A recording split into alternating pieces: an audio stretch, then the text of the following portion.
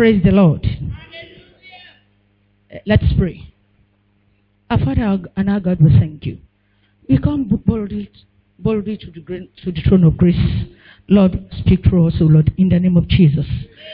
As we hear your word, O Lord, allow your word to bear fruits in our lives, in the mighty name of Jesus. Thank you, Lord, for answered prayers, O Lord. Glory be to your holy name.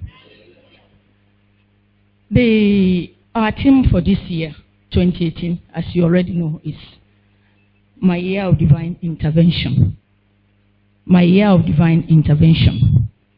The topic given to me to speak on today is divine intervention. When God intervenes. When God intervenes. As we all know that the Bible is the pillar of truth as the church. There's no situation that we are in that God can never intervene. As we use our faith to hold on to Him in prayers and in thanksgiving.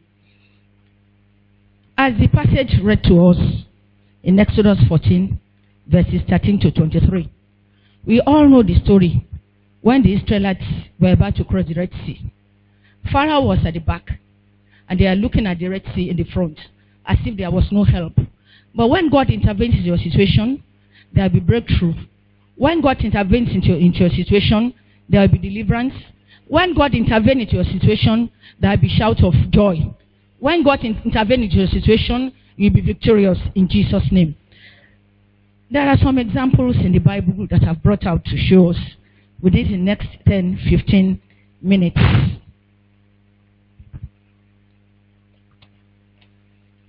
As I've said, when God intervenes into your situation, number one, there will be shout of joy. Shout of joy. Number two, when God intervenes into your situation positively, you'll be victorious. Number three, when God intervenes into your situation, there will be signs and wonders. Number four, when God intervenes into your situation, there will be deliverance. Like the Bible says, upon Mount Zion, there shall be deliverance. When God intervenes into your situation, it brings resurrection. When God intervenes into your situation, He puts an end to sorrow and weeping in our lives. When God intervenes into your situation, He will bring a new laughter. When God intervenes into your situation, there will be rejoicing and celebration in the name of Jesus. Rejoicing and celebration will not cease in our lives in the name of Jesus. It won't cease in our homes in the name of Jesus. It won't cease in our families in the name of Jesus. It won't cease in our work in the name of Jesus. Let's take shout of joy for an example. When shout of joy has come, you'll be happy. You'll be happy within yourself that you are delivered. Let's open our Bible to Jeremiah chapter 31, verse 17. Let somebody read for us quickly. Jeremiah 31, verse 17. And somebody, Jeremiah 31, verse 13. Jeremiah 31, 17.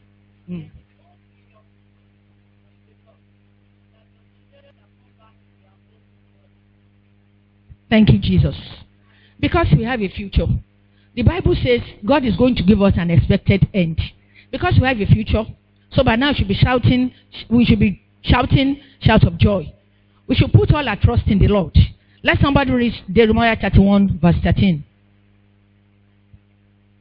Jeremiah 31, 13.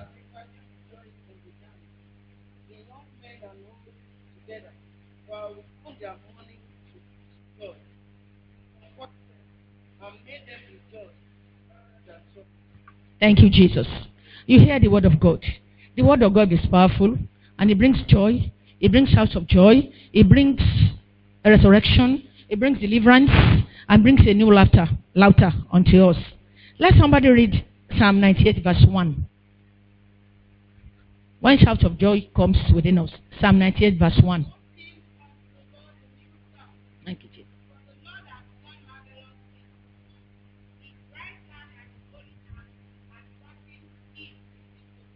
Thank you, Jesus. You hear the word of God. The victorious hand of the Lord will continue to bless us in Jesus' name. The shout of joy will never cease in our house in Jesus' name. We'll be victorious when God intervenes in our situations. There will be signs and wonders. Please, let somebody read John 48 verse. No, I'm sorry. There will be signs and wonders. There will be deliverance and there will be freedom. Let's consider Psalm 126. Psalm 126.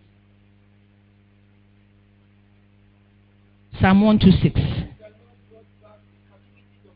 Yes, Lord.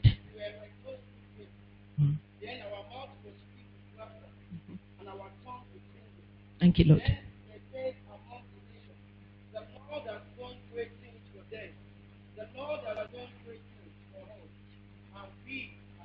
Thank you, Lord. You can see there must be deliverance when God intervenes.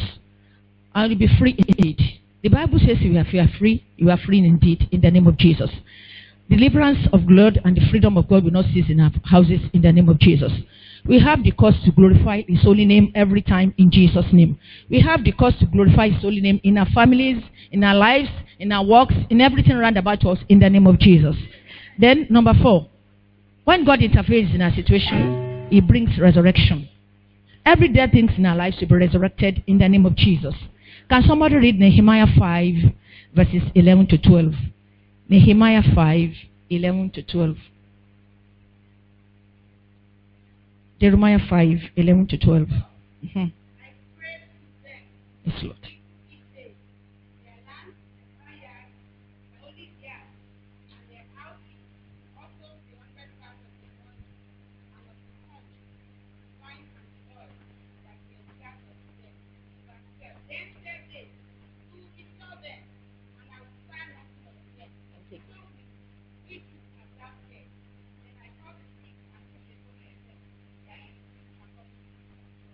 Thank you, Jesus.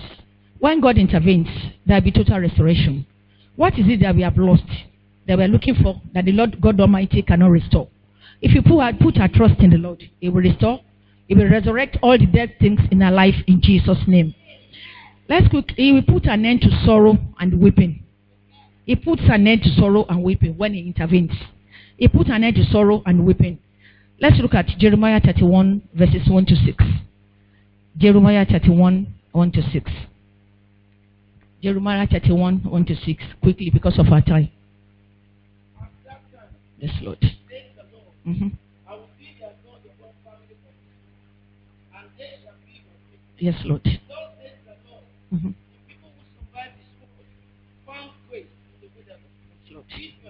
When I went to give thee rest, the Lord has appeared unto me, saying, yes, I have loved you an everlasting love. Yes, Lord. Therefore, in loving kindness, I have drawn thee. Thank you, Lord. Again, I will feed you. Yes, Lord. And you shall be to me. Yes, Lord. O Virgin of Israel, Mm-hmm. you shall again be adored Mm-hmm. your company. Thank you, Lord. And you shall go forth to dancing Mm-hmm. of those who rejoice. Thank you, Lord. You shall yet plant palms on the mountain of Samaria.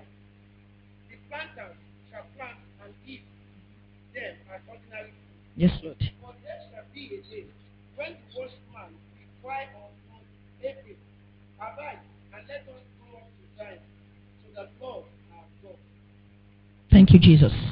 You can hear the words of God. When He puts an end to sorrow and weeping in our lives, there will be rejoicing and celebration. The Bible passage right to us now said, you bring out your tambourine and you dance unto the Lord. You give thanksgiving unto Him because He has done marvelous things in our lives.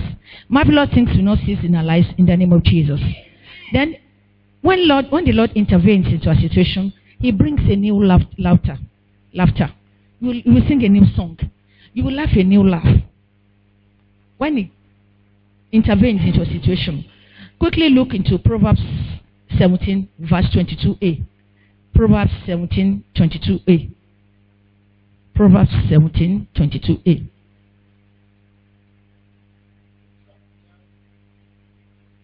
Yes, Lord.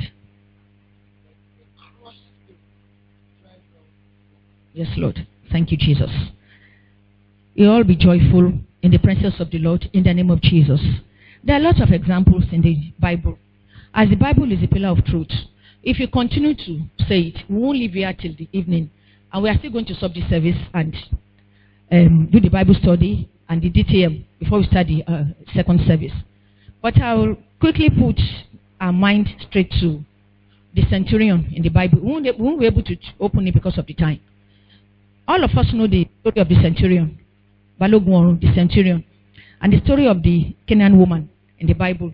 They persisted in their faith by following Christ and they continued praying until He answered them. So, and I want to tell you, what can we do that we can now receive the touch of God? That we can now receive the touch of God. That the Almighty Father will now intervene into our situations. What can we do? There are a lot of things that we can do. There are a lot of examples in the Bible. But I will quickly take us into 2 or 3 examples in the Bible. Number 1, for example, look at Daniel in the lion's den. He prayed fervently. He didn't know he was going to be put in the lion's den. He didn't know the hungry lion won't hit him. But he waited upon the Lord. He didn't allow the covenant relationship between him and God to be removed. He didn't allow anything to come between him and God. He fervently waited upon the Lord. Number 2, look at Hannah. He has been going to Shiloh with the family, the husband and the other woman. But he now went back alone to seek the face of God. Look at the centurion. Look at the Canaan woman. Look at the 3 Hebrews. Meshach, Shadrach, and Abednego. Look at them. They persisted in their faith. They didn't compromise. They waited upon the Lord. They showed the people that it's only God they have and nothing again. They didn't dilute Him. They worship Him in truth and in spirit. And they overcame. So, what can we do that we can receive the touch of God? That God can intervene into our situations. Number 1, we must have faith. Fullness of faith. So that we can enjoy the fullness of God. Look at Abraham. The promises of God came to pass. Even at his old age. He didn't go out of the promise of God. He kept on doing good. When the angels came to him, he didn't know they were angels. He attended to them very well. So that what he needed came to him. What God promised him came to pass. Our faith. Number 2, we must have total obedience unto God. Total obedience unto God. You don't have to move here or move elsewhere. Just straight and look up unto Him. Because the Bible says He is the author and finisher of our faith. So where else are we going? The Bible says, where can I go wither from your spirit? I have to wait upon you. It's only you I have. For example, when I'm praying, I say, I don't do any evil society. I don't do anything. I hold on to my Bible and look at heaven as if I'm seeing God. I said, it's only you. I tell God that if I have anything than you, don't answer my prayers. But if it's only you I have, answer my prayers that people will see that I'm really serving you. I always pray that way because I don't have any other way at all. Because I know it's the truth, the way, and the life. I say, if I have any other way, don't answer my prayers. It wasn't an easy thing to be a widow at a tender age. But I didn't go anywhere. I'm using my life as an example now. If to say I've gone to a man that made you do for me, I'll say, that man. Because at tender age, I didn't know I would be a widow. When I was called upon that my husband died, I said, no, it's not possible. How can I be? I'm serving you, I don't dilute you, God. And it didn't happen. Then I said, it's you I serve. For you to have allowed this thing to happen, I know there are some things you want to do. And he did it excellently well. He did it single-handedly. I don't have power of my own. He empowered me. He intervened into my situation. He intervened into my family. He did excellently well. I tell him, I say, God, what have I done for you that you did this to me in return? He did well. In my children, he did well. In my family, he did well. In my work, he did well. I retired early last year. They still call me back that I have to be their consultant. I said no. I served the government for the past 35 years. Let me rest and do my own. The director said no, I have to come. I said I can't be coming and be waking up by 5 a.m. and be coming to work by 6. That on board is a different person entirely. I can't do it. But if you want to take me as a consultant, I'll be coming maybe around 10. They said no. They said because what I did in the office. By the time I was in the office, I didn't know what I was doing. But I stood firm that I didn't allow anything between me and God to crumble. I'm not perfect, but I stood firm. They are still on it, sending people to me, begging me to come to the glory of God. What can we do again to see the intervention of God? We must be in total obedience unto God. Psalm 118, verse 8 to 9. Psalm 118, verses 8 to 9. Verse 118, verses 8 to 9.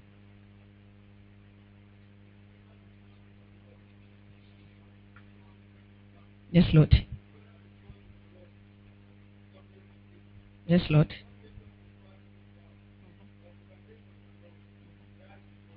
Thank you.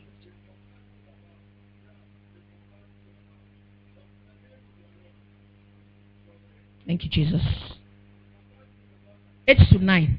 Verses 8 to 9. These are the words of the Lord. You have to be in total obedience to God before He can intervene into your situation. Glory be to the name of the Lord. Then number 3, you have to stop complaining. Because whenever He promises He will do anything, He will never fail. He will do it. Even He will do it above your expectation. Let's quickly look at Jeremiah chapter 3, verse 14. Jeremiah chapter 3, verse 14. Jeremiah chapter 3, verse 14.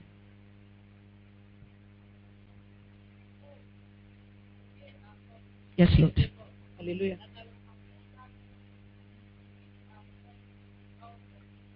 Yes, Lord. Thank you, Jesus. These are the words of the Lord. He is not a man that he can fail. He can never fail. If He promises anything, He will do it at His own time, at His own will, even more than your expectation. But we human beings, we ask Him something today. Lord, do it today. He will do it at His own convenient time. He will do it at His own glory. He won't do it at your own. Because the Bible says His glory nobody can ever share with Him. Why do you want to share His glory with Him? Because the Bible has said it. As I've said earlier, the Bible is the pillar of truth as the church. We have to follow the teachings and the wordings in the Bible. You know, the Bible is a miraculous ending of the God's miracle. So we have to follow the Bible. Glory be to the name of the Lord. Then Psalm 23, we all know it. That the Lord is my shepherd, I shall not want. So whatever you want Him to do for you, He will do it. Since you know He is your shepherd, that you can't lack anything with God, all things are possible. As I'm trying to finish this message because of our time, we have to stand on our feet. What is that thing are you trusting God for to do for you? That He has not done it. That you now think He's not going to do it. He will do it. Be it your children, be it your family, be it your work, be it your husband, be it you are trusting God for the fruit of the womb, or everything about you. Put your trust in the Lord. First and foremost, acknowledge Him that you are in His presence. Tell Him you don't have anybody except Him.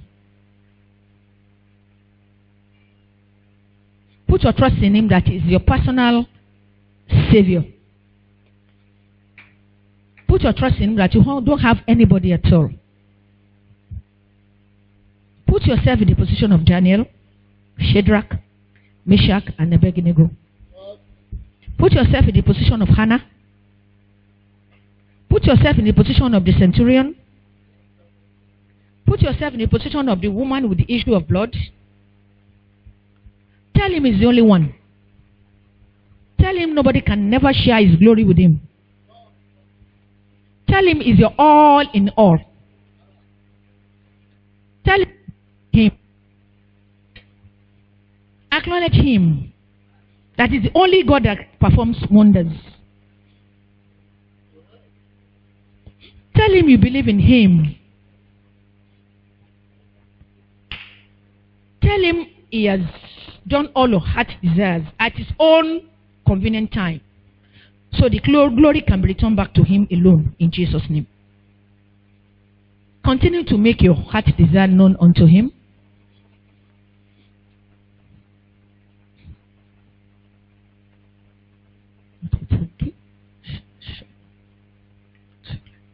Jesus.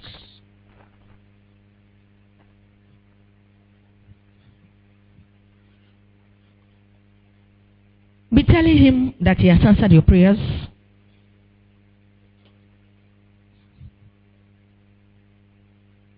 thank Him because you have seen the result of the prayers. Because the manifestation of the prayers will be shown to you.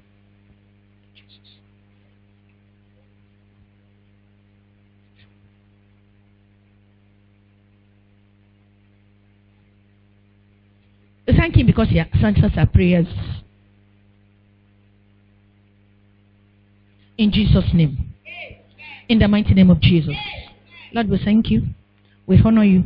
We adore you. Because there's nobody like you. You know we have you. You are all in all. Glory be to your holy name. We return all the glory, honor, adoration back to you, Lord, in the name of Jesus. As we have come boldly to the throne of grace this morning, according to Hebrews chapter 4, verse 16, we believe that all our heart desires has been met, O Lord, in the name of Jesus. We thank you because we have seen the result of our prayers in Jesus' name. As we are now closing this service, we know you are with us. You have been with us. You will still continue to be with us. You have answered our prayers, O Lord, in the name of Jesus. Next week when we come around at this time, to worship you, Lord, we have the cause to glorify your holy name. In the mighty name of Jesus, we pray. We have heard your word, O Lord, and we thank you because your word has bear fruits in our hearts. In the name of Jesus, glory be to your holy name. In the mighty name of Jesus, we pray.